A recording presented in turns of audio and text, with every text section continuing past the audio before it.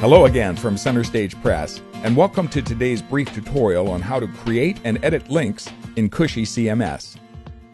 Well, let's go ahead and get started. If you're still logged into Cushy from the last exercise, just return to the Cushy editing page for your index page. If you're not logged in, do so now, and open your index page from the Cushy control panel into the Cushy editor. On your index page in the Cushy editor, find one of the top boxes named Location, and you'll see two orange links. Now, do not change the forum link, but you can edit the email link to whatever email address you'd like. If you don't want to receive emails from other schools in the project, just highlight the orange email link and delete it.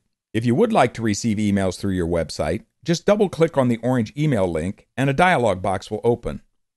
Now replace the existing email address in the box with the email address you'd like other schools to use to contact you. Then just click OK and you're all done. Now the text version of this tutorial, which you can find right below the video on the web page, will tell you how to download a test file to use for the next part of this exercise. So if you don't already have a file that you can use for this test, find those instructions on the web page and download that test file now. Now let's learn how to add links to uploaded documents, like a rehearsal schedule. Just scroll down the page until you find the box named Right Bar 1.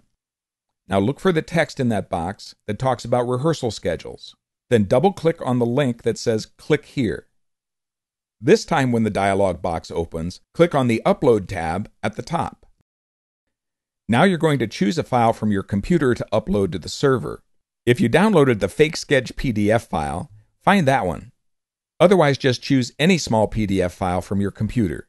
After you find and select the file, click on the blue Send It to the Server button. Then just click the green OK button, and the file will be uploaded to your website.